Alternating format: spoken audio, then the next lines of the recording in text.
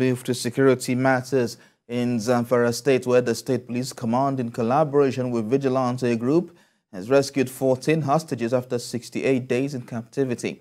The rescued victims are 2 males, 7 females, and 5 toddlers.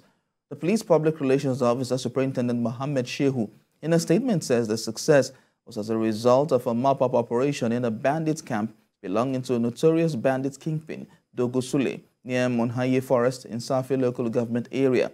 The victims, according to the statement, were abducted on 1st of January 2023 when a large number of suspected bandits armed with sophisticated weapons stormed their communities in Guzau local council and whisked them away to an unknown destination. The rescued victims were interviewed at a police clinic in Gusau and thereafter reunited them with their families.